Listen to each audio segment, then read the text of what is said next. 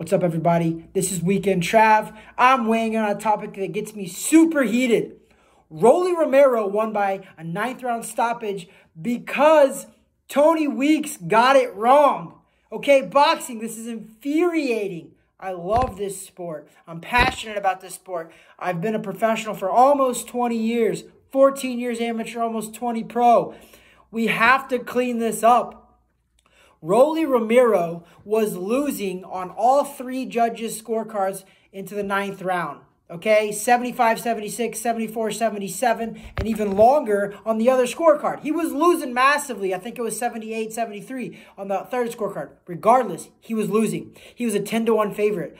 Ismael Barroso was 42 years old, a little bit older. So I can see that they're trying to be extra careful. But watch the clip, watch the fight. It was a BS stoppage. Rolly Romero didn't land a clean shot at the very end when they stopped it. Look at the video. If we have it, we'll try to play it here. But he didn't land one clean shot. Okay, I'm heated by this because these fighters deserve a chance to upset somebody like Rolly Romero. So it was BS. Rolly Romero should not have won that fight by stoppage. Okay, the referee cheated both fighters because maybe Rolly Romero ends up stopping this guy. It was only the 9th round. They were fighting a 12-round fight. So it's BS. Tony Weeks robbed.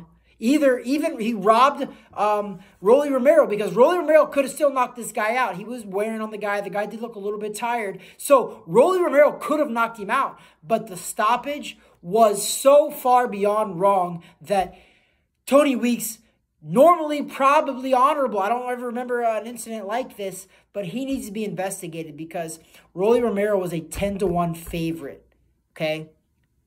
He was losing on all three judges' scorecards, and Tony Weeks jumped in with an early BS stoppage that tainted the sport of boxing. Fights like that leave a bad taste in boxing fans, and it also ignites other combat sports to jump on board and throw boxing under the bus, even though as a whole I think we've been doing pretty solid. But Tony Weeks, you got this wrong. Tony Weeks, you got this wrong. Nevada Athletic Commission, there needs to be something in place where these referees get punished for stuff like this, because if a fighter gets knocked out, he gets put on a 90-day suspension, up to 120 or whatever the commission feels necessary. Referees deserve to be investigated and need to be fined, and also need to be suspended for suspicious stoppages like this. Check us out on our podcast, guys. Weighing in with Travis Hartman. I appreciate you guys listening to me rant. I hope you subscribe and you follow us on our Instagram page as well. We're on all of the socials. We're on all of the listening platforms. Weighing in with Travis Hartman. Check me and B Money out on the podcast this week. God bless.